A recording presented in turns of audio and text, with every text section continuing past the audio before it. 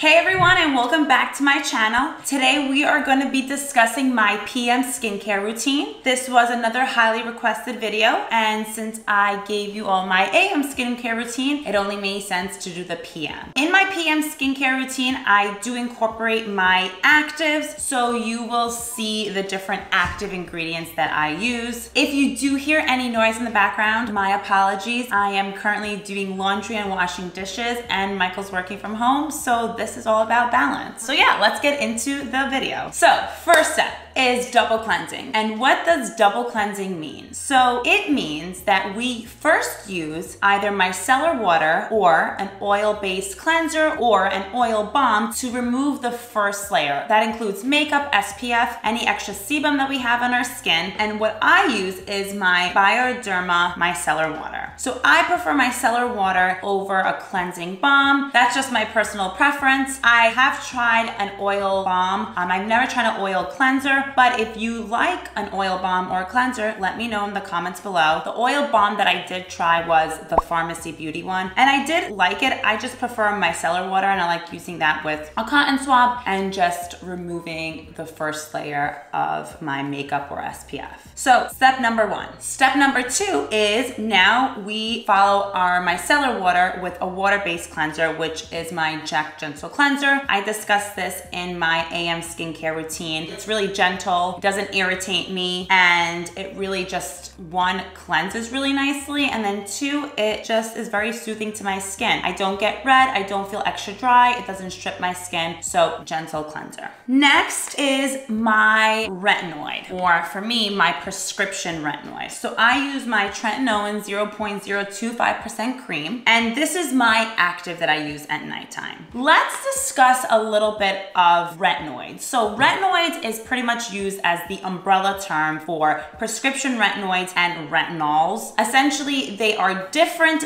but it's just, I guess, easier for people to refer to both of them as retinoids. Let's discuss quickly just the difference between a prescription retinoid and over-the-counter retinol. I'm going to make this very simple so it's easy for you to follow. So, prescription retinoids and retinols, essentially, they are both forms of vitamin A. However, prescription retinoids are obviously prescription medication, while retinols are found over the counter. That being said, prescription retinoids have a higher concentration of retinoic acid, while over-the-counter retinols have a lower concentration, which means they are less irritating to patients. That being said, since they have a lower concentration of the active ingredient of retinoic acid, it will take longer for you to see the results. However, patients will prefer retinols just because they are less irritating. For me, I can tolerate a prescription retinoid, so I use the Retinoid 0.025% cream. There is one over-the-counter prescription retinoid essentially, and that is called Different or Adapalene. La Roche-Posay makes a great one. This is it right here, and I'll link all these products in the comments below. If you cannot tolerate a prescription retinoid, a great over-the-counter one is the Ject Concentrated Serum with bakuchiol in it. Just a pro tip when it comes to retinoids, if you feel that you are becoming very red and irritated from them, what I like to tell my patients is, one, moisturize first, then apply your retinoid, then apply moisturizer again. It's like the sandwich method, so the retinoid is kind of in between the two moisturizers. That being said, sometimes patients can tolerate just applying the retinoid and then a moisturizer after. Never apply the retinoid on wet skin. I feel like that will make you more sensitive to the retinoid. And just a general rule, it will take about 6 weeks for your skin to actually become accustomed to the retinoid. So just be patient with it. Start slow. Use a pea-sized amount for your whole entire face about 2 times a week, and then slowly titrate up. Okay, so why am I spending so much time discussing retinoids? Because literally it is clinically proven to, one, decrease wrinkles, promote collagen production, help with acne, increase cell turnover, help with hyperpigmentation, you name it,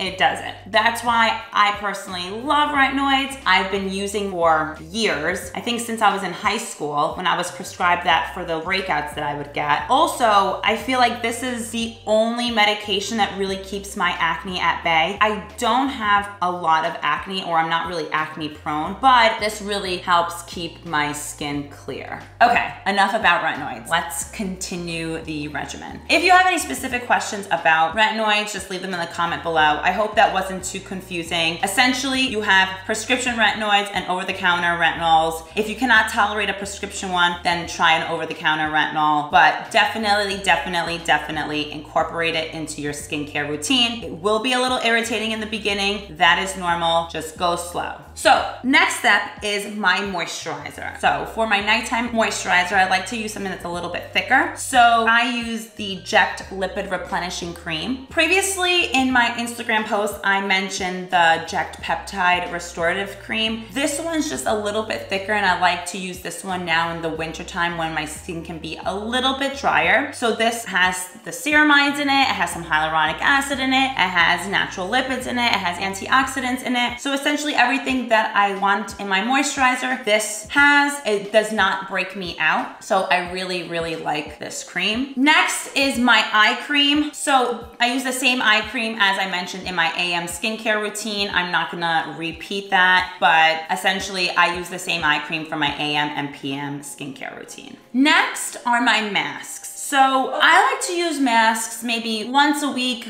I definitely use it right before I travel if I don't have time to get in a peel. And essentially, I like to refer to my mask as my medical grade facials. I use a mask that has a higher percentage of AHA or BHA in it. And as discussed in my AM skincare routine, why are AHAs and BHAs good for us? Essentially, it improves skin clarity and texture and sloughs away dead skin cells just to clean our pores. So one that I've been using is the Herbivore Prism, and this one is the 20% AHA and 5% BHA. I actually always do this the night before I travel. I feel like it just gives me that clean complexion. Another great one is the Drunk Elephant Baby Facial. I use that one before trying this one. With my masks, I do like to try different products. Everything else I'm pretty stagnant, and I kind of like what I like. Essentially, both the Baby Facial and the Herbivore have a combo of different AHA acids such as lactic, glycolic, and citric, and the BHA is the salicylic. The other thing that I have here is the Drunk Elephant Glycolic Night Serum. So prior, I used to rotate between my tretinoin and an acid at nighttime. I use the Sunday Riley Lactic Acid one. This one is the Drunk Elephant Glycolic Night Serum. It has 10% AHA and 1% BHA. I've now kind of went back to just using my tretinoin at nighttime. I like to keep it simple. I'll use this one when I go away or when I go on vacation. I'll travel with this, but I'm pretty basic with my nighttime actives. I just use my tretinoin, and it's kind of my holy grail skincare product. Now that we just finished discussing my PM skincare routine, if you do have any questions, leave them in the comments below. To sum everything up, best thing to take away from this video is to incorporate prescription retinoid or an over-the-counter retinol into your skincare routine. It really helps with everything. It will help you with breakouts. It will help just prevent and treat those fine lines. It will help with hyperpigmentation. For me, it's just one of those medications that really just helps maintain my breakouts, and that's really the main reason why I love using it. Other than that, if you have any serums or night serums that you like, leave them in the comments below. As mentioned before, I am open to trying new products. I am just a creature of habit when it comes to my skincare routine. So what works for me may not work for you, but I do recommend to, one, incorporate a retinoid into your skincare routine, and then in the morning, incorporate a vitamin C into your skincare routine. Everything else is extra, but to keep it simple, the main ingredients or the products that you should have in your skincare are, one,